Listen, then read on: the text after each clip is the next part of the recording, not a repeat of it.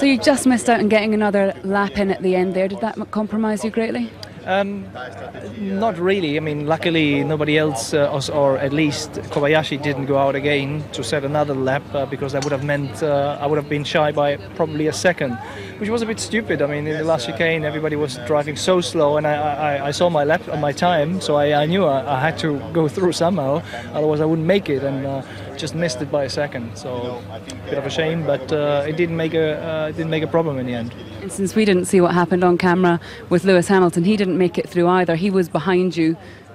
Can you tell us what happened? Actually, the car, I had Webber in front that slowed down because Hamilton slowed down. I don't know what was in front of him, if he really had to slow down that much.